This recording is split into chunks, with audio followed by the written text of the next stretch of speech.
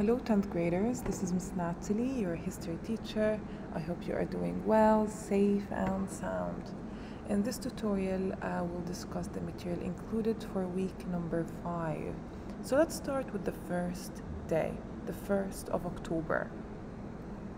On this day, you are going group number 3 and group number 4 as assigned prior or previously, and according to what I sent through the email and what I instructed inside the classes, will present information regarding Egyptian civilization, of course, as required. So please be prepared, okay? As I mentioned earlier, you have presentation and research tips for to aid you throughout the process of your presentations and research. Now, on the next day or the second day of this week, the 2nd of October, you will sit for the first quiz number 1, about lesson number 2.1. It's going to take us 10 to 12 minutes, that's it, not more than that. And after that, we are going to continue with our material. After you finalize, or after you finish your quiz, we will discuss the A1 project titled Unmasking the Past, Investigating Historical Fake News and Building Awareness. It's going to be a descriptive overview. I will be explaining what the project is about, the steps that it includes in details, and the distribution of the groups, of course.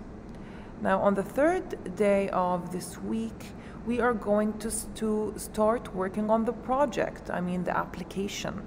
So, as you all know, these main projects usually are situated or organized in chronological order in reference to the steps. So we're going to start with step number 1 for the A1 projects, titled Choosing the Topic and the Research. So you choose a topic as a group and you start researching what fake news you are going to focus on. Of course, you are going to find an attached website that will help you choose the fake news that you want to work on, or you can just do your own surfing throughout or through the internet. As for the 4th day of this week, you are going to continue working on step number 1 for the A1 project, which is again the research. So you already by that time you will be already done with choosing the topic, and I will be giving you time to gather information, know about the topic through research. On the last day of this week, we are going to have a debate regarding the origins of the pyramids. If you scroll down in this page, throughout this page, you are going to find the interactive activity number two, which focuses on or gives you instructions regarding the debate topic and the preparation, how to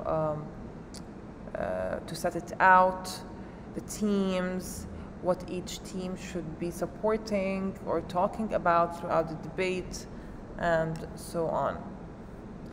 That is it. Thank you so much for listening, and have a nice day.